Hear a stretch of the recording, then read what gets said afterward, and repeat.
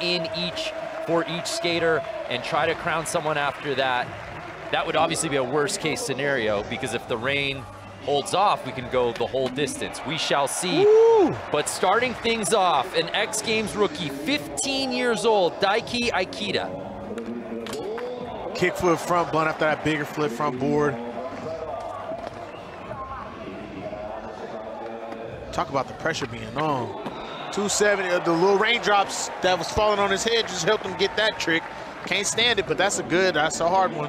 He did it actually pretty pinnacle too. Tray flip through, whoa. Wow. And the weight certainly not hampering young Daiki. He came to win. Oh, he came to, you're not done.